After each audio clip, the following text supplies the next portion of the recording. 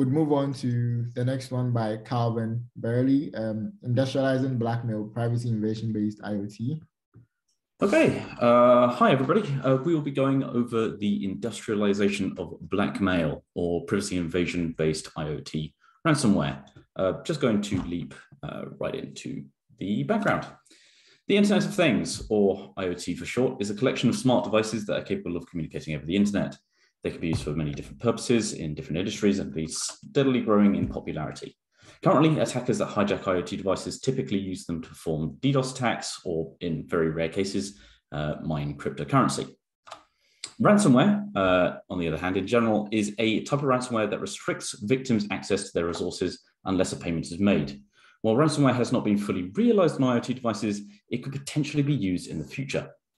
When investigating IoT-based ransomware, it became apparent that previous ransomware types would not be easily applicable to IoT devices. For example, the lack of valuable files stored on IoT devices can limit the effectiveness of crypto ransomware, while the relatively cheap price of most IoT devices would limit the value of locker-based ransomware. Neither type is ideal for application on IoT devices, and therefore attackers may believe that a different approach would be required for ransomware to be applicable. A relatively recent technique used by traditional ransomware operations is, in addition to encrypting valuable data, is to steal sensitive information, then threaten to publicly leak it if a ransomware is not paid. This is typically used against high-profile companies for confidential or embarrassing data that could be severely damaging if made public. So the question is, could this type of attack be used to target IoT devices? As leaking data becomes more commonly used as a ransomware technique, could it be used in the IoT space? As part of this research, we aim to explore this possibility, provide proof of concepts, and identify possible countermeasures. This should allow us to get ahead of attackers and prepare for possible implementations before they occur. Our first step was to investigate the potential data sources provided by IoT devices that could be abused by attackers, including internet activity, local configuration storage, and various IoT sensors that are traditionally used to monitor the environment and interact with the user. IoT devices have been known to be hijacked to invade the privacy of victims in the past. Attackers have accessed cameras unknowingly exposed to the internet, allowing them to view video feeds within homes, and in some cases sell encountered adult content to others. In one case, an attacker was able to hijack a Ring brand internet-connected camera and use the speaker to insult and abuse the victim's family, threatening them with further harassment and demanding a ransom of 50 Bitcoin to regain control. These attacks, however, do seem to be targeted or opportunistic. Attempting to extract private information in this way would require significant manual effort that would not scale well, especially when considering the scale of traditional IoT botnets. For large ransomware campaigns, it'd be infeasible for attackers to manually search through collected data for private information. Therefore, methods to automatically categorize and identify such information would be required. For raw data collected from sensors, one approach is to use machine learning tools to classify the input data, lowering the overall amount of manual labor required by the attacker. Here, we will discuss some of these methods and how they could be used by attackers.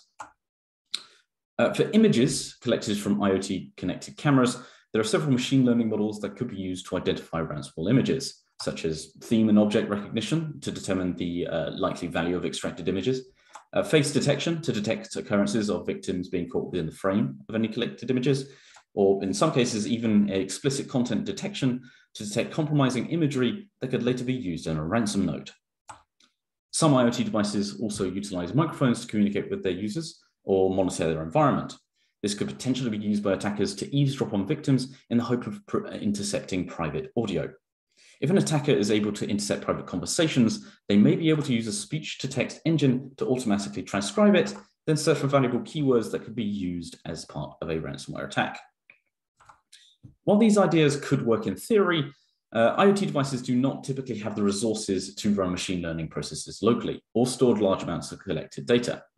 Instead, attackers may be inclined to process, classify, and store collected data on a remote system. Using their own processing server would be one option, but this may not scale well as a large ransomware campaign may cause significant network strain. It may therefore become necessary to outsource processing to a third party, such as online cloud services, which are more likely to be able to handle large amounts of traffic. In addition to extracting information from device sensors, attackers can also use the network capabilities of infected IoT devices to extract private information from victims. If an attacker infects a device that is able to intercept a victim's internet traffic, such as a router, they may be able to extract sensitive information. For example, domain names of visited websites can be extracted from DNS, HTTP, or HTTPS traffic and compared against a list of those associated with illegal or compromising activities.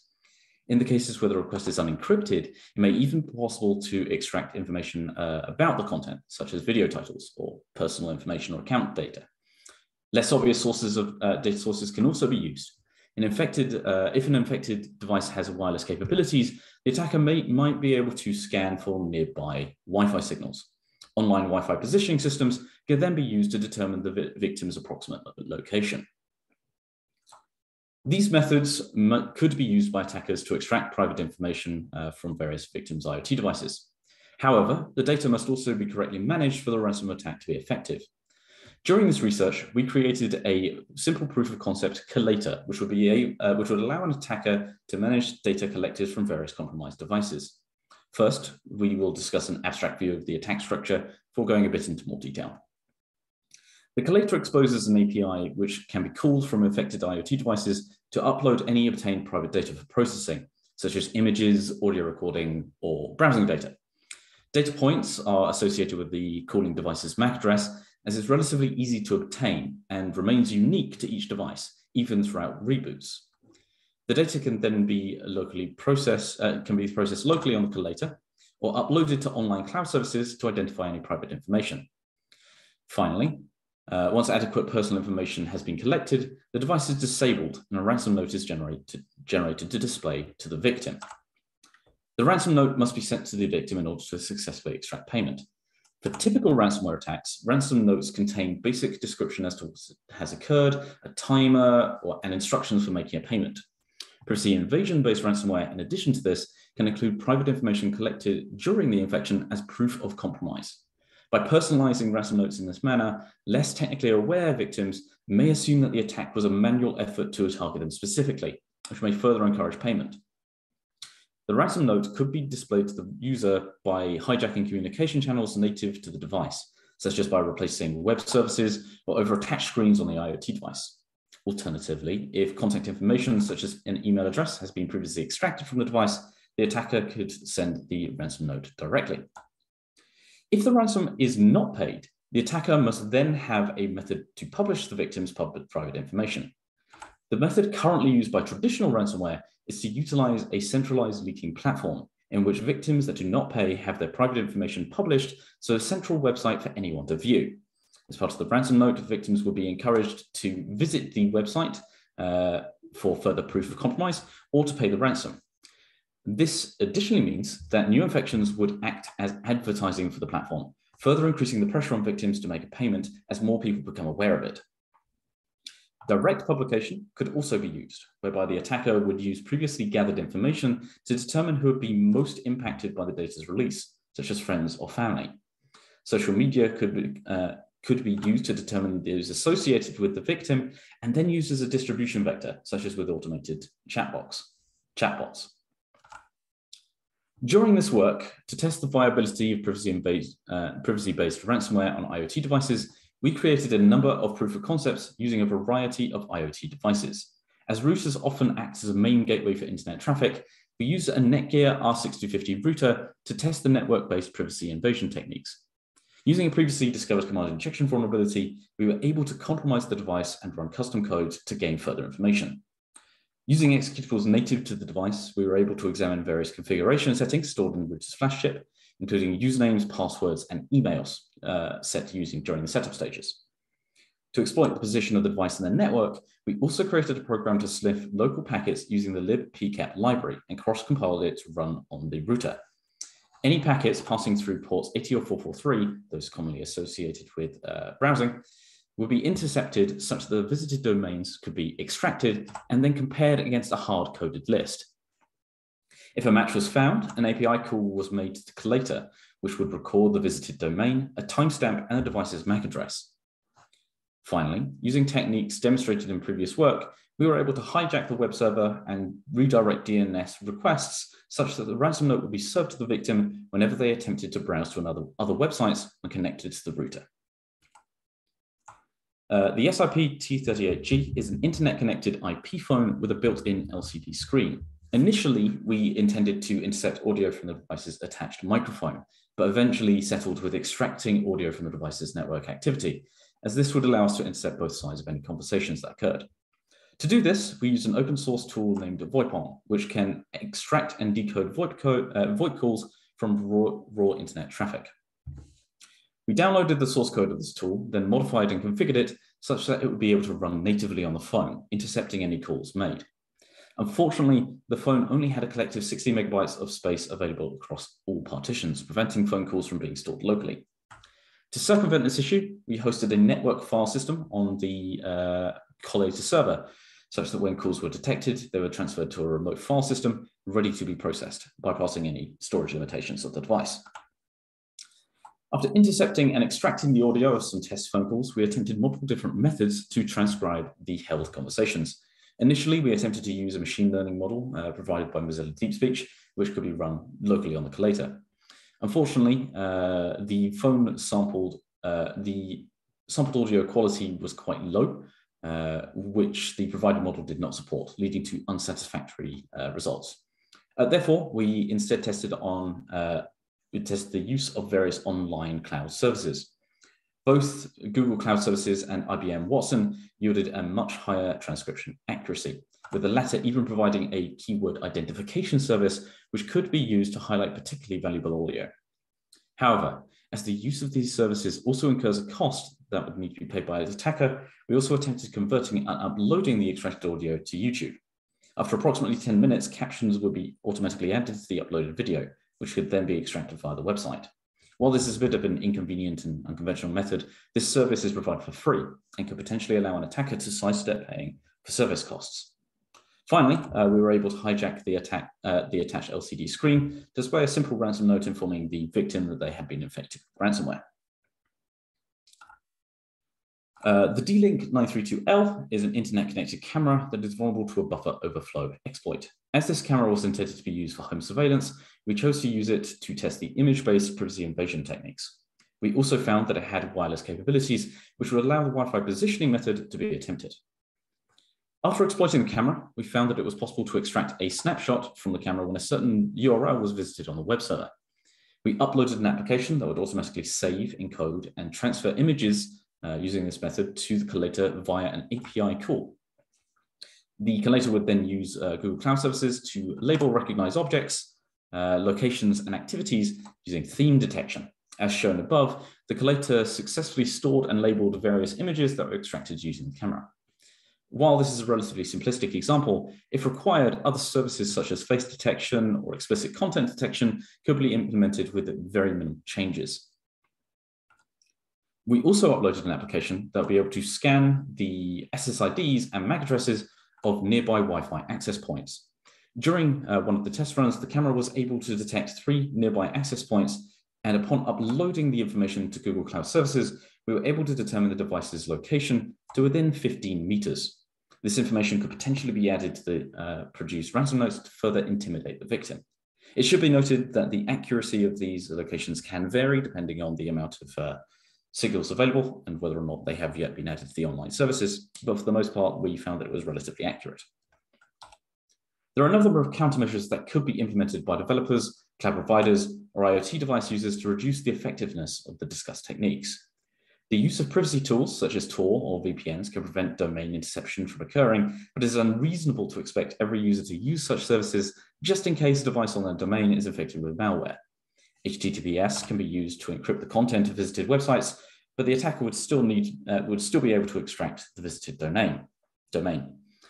Further protection could be implemented with encrypted server name indication, or ESNI, which can be used to encrypt the header of HTTPS requests to prevent the domain from being extracted from the initial handshake packets, as it's unencrypted during the first negotiation.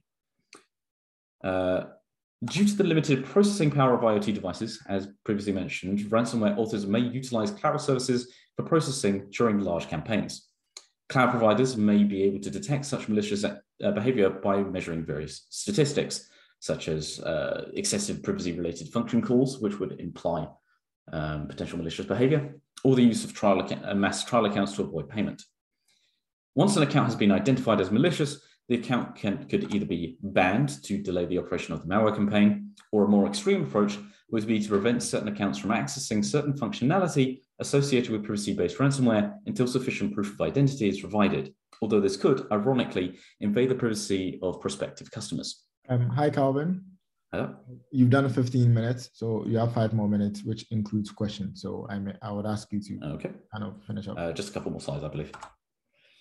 If a victim is threatened with a public release of their data, there is little that can be done directly to reduce the impact. However, it may be possible to reduce the overall trustworthiness of the stolen data.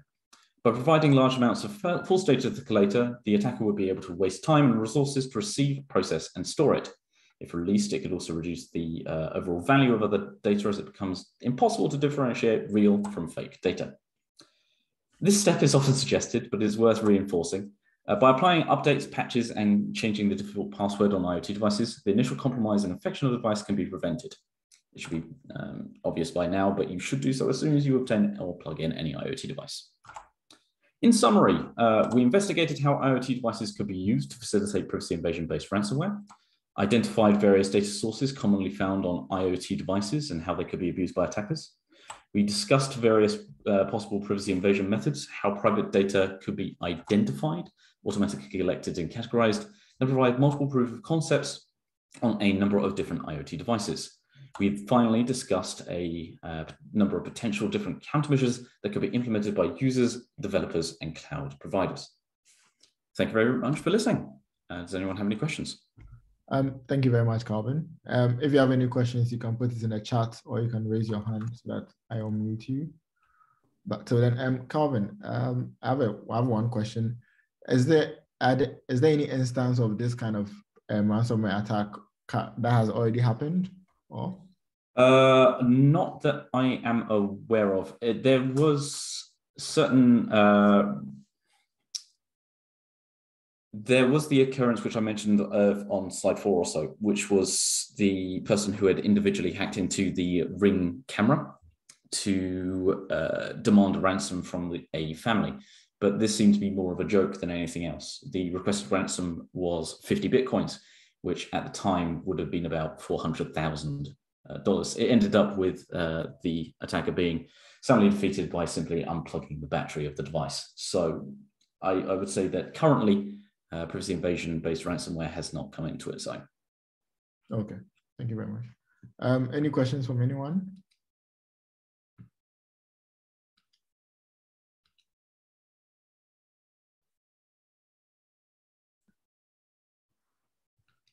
Okay, so I'd hand over now to the committee to end. So thank you very much. Thank you very much.